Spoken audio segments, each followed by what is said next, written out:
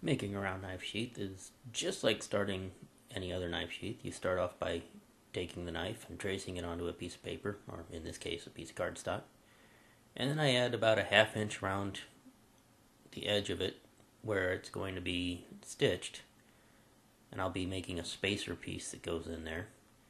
And on this particular style, I'm actually adding a spacer up on top of one side of the blade. So the knife will actually be held in only on one side by a snap on a loop.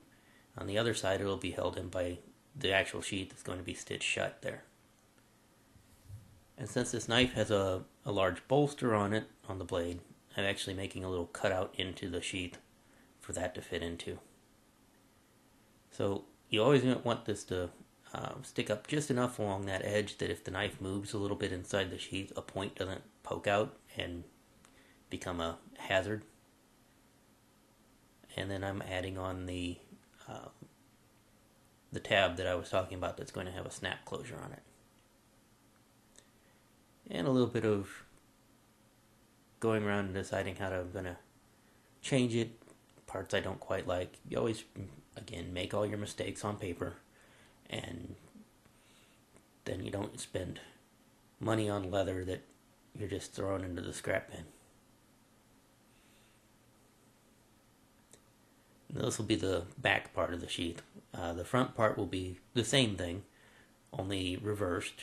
So you basically flip the piece of paper over, and then you cut off the tab so that you don't have it on there. And then you can use the same piece to make a piece that'll be your spacer. In this case, I'm just going to use the scratch awl and poke holes through the pattern so that I can mark it onto the leather whenever I want to make the spacer.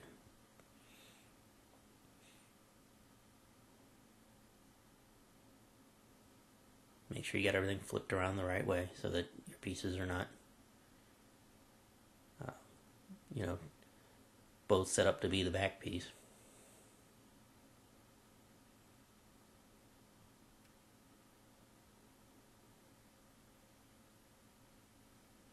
And I'll just rough cut these out for now.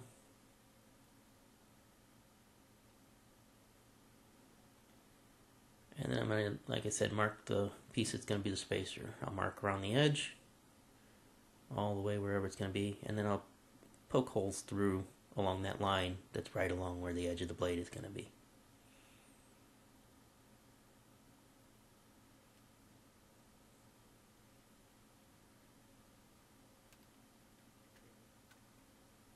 Some knives you can get away with cutting a straight piece and wetting it down and shaping it to the edge. So you can just cut a piece that's a ½ inch wide strip. But this has a pretty drastic curve, and then it's got that right angle turn up at the top, so I'm going to have to cut it to shape for the knife sheath.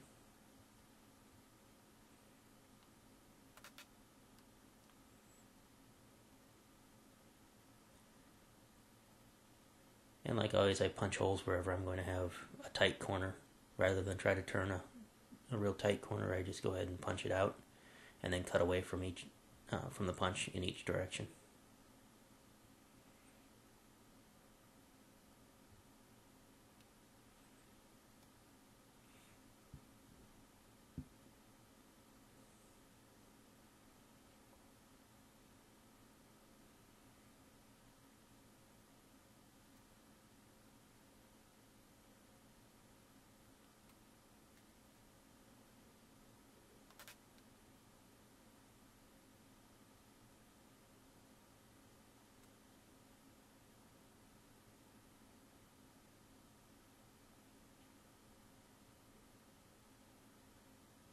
Okay, and that would be my spacer piece.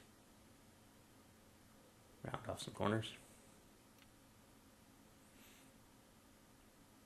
And that's how all of it's going to go together.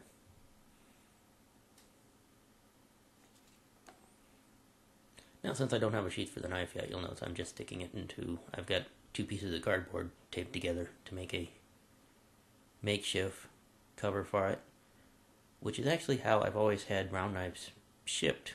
Whenever I was working at a leather store, that's how they came in. Apparently manufacturers think that it's a waste of time to go ahead and make a sheath for a knife and give it to a leather worker who's just going to make a sheath for it.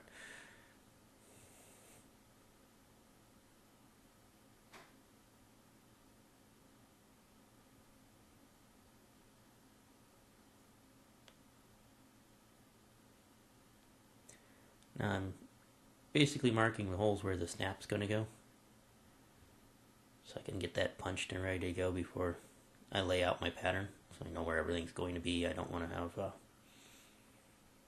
come back later and punch through something that I put on there that's decorative. I'd rather work around it to start with.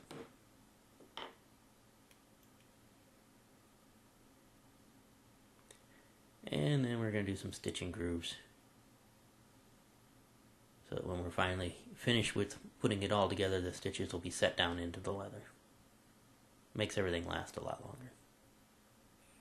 And like I said, I'm going to go ahead and stamp something on it, because even though this is just for my own use and just really going to be laying around the shop, that's no reason not to go ahead and at least stamp a good border on it. And in this case, I'm using a small meander pattern for a border. It's one of my favorite patterns to do.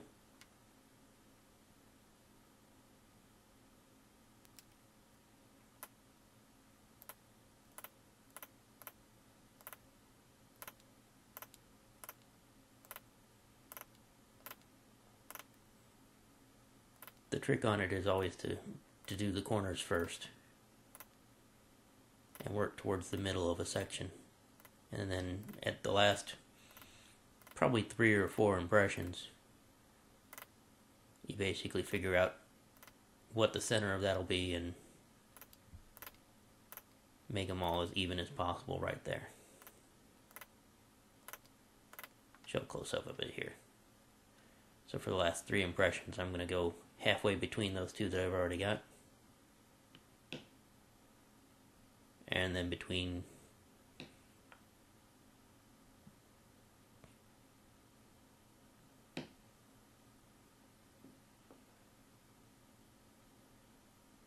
you can kind of stretch and shape everything a little bit.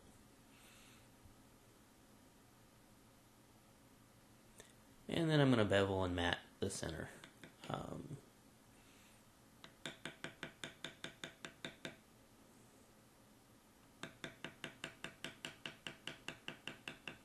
You gotta be a little careful with this not to squish your meander pattern that you've got going around the edge.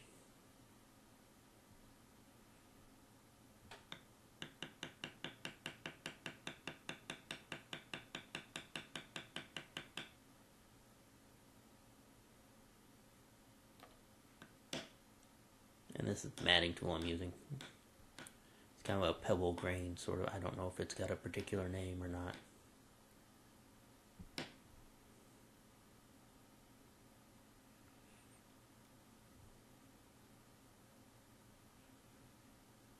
Alright, once it's all stamped up, I'm going to go ahead and dye it. I'm using the same light brown oil dye that I used on the handle for the knife. It's going to come out a little bit different color on the leather than it did on the wood. Not quite as dark. And I put a coat of Resinline on for finish. And I decided I'm going to line this piece. Any knife sheath that I make for other people, I line them, so I should probably do the same thing for myself.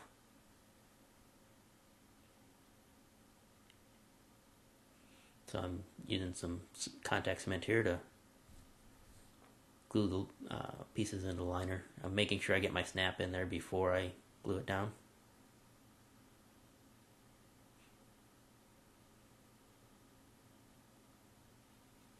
That's an often forgot detail.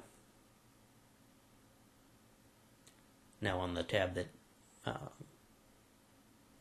the closure snap goes on, that one you need to punch through the lining as well. So we're just going to go ahead and glue it down, put the snap in later. But we don't want that snap inside the sheath to be coming through the leather, so we don't scratch up our blade. The snap is softer than the steel of the blade, but it will leave a mark on it eventually.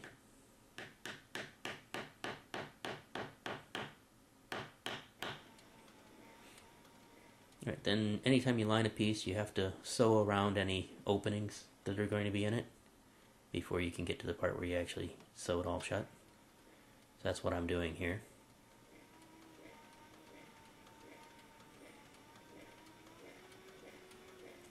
And I found that it seems to work a little better to sew it before you trim your pieces. The sewing machine can sometimes get pieces to stretch a little bit as the needle's pushing through. So if you cut it ahead of time, your pieces may not quite fit the same after you've gone and sewn them.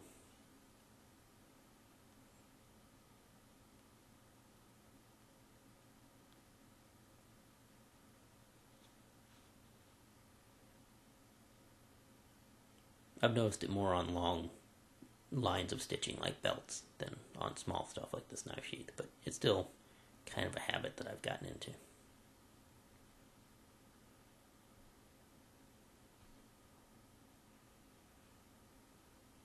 Then once we've got it all trimmed, we're going to go around with some more contact cement. We're going to glue up all the pieces, put it all together basically with glue before we go down and put the final stitching in. That's that seam that goes all the way around.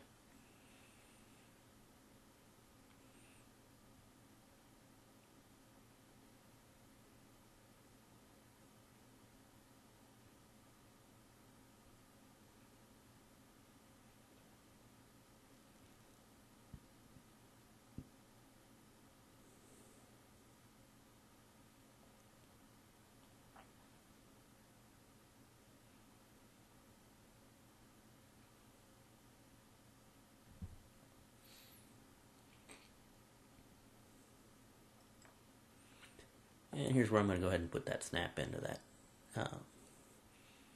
tab we have to be the closure.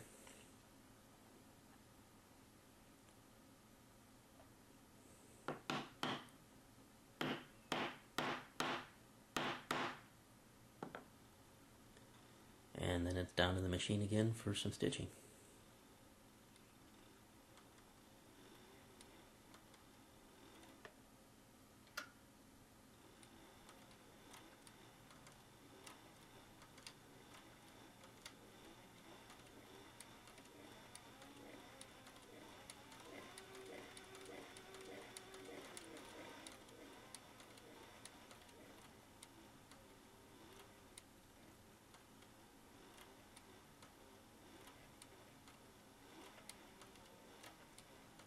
And like I said before, there's going to be that piece that actually is stitched shut that'll hold the knife in, stitching through all three layers, front, back, and the spacer. And your spacer needs to be about the thickness of whatever your blade is.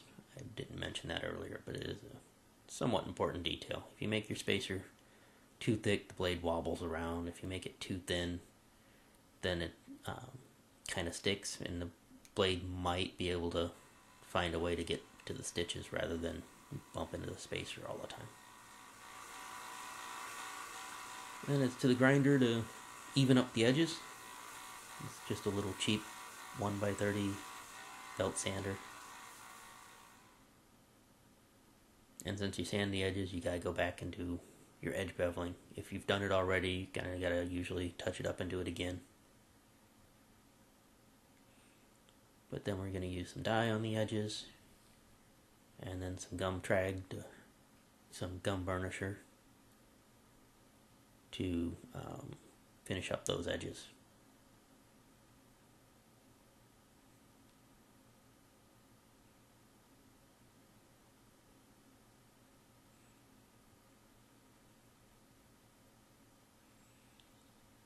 And once that's kind of settled in a little bit, you go back and burnish it with the, in this case, a wooden slicker, till you get a nice smooth finish on your edge.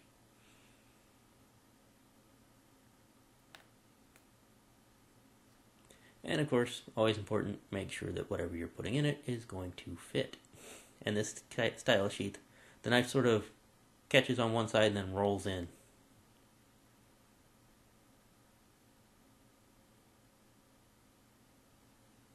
So I've got a finished leather knife, round knife sheath now.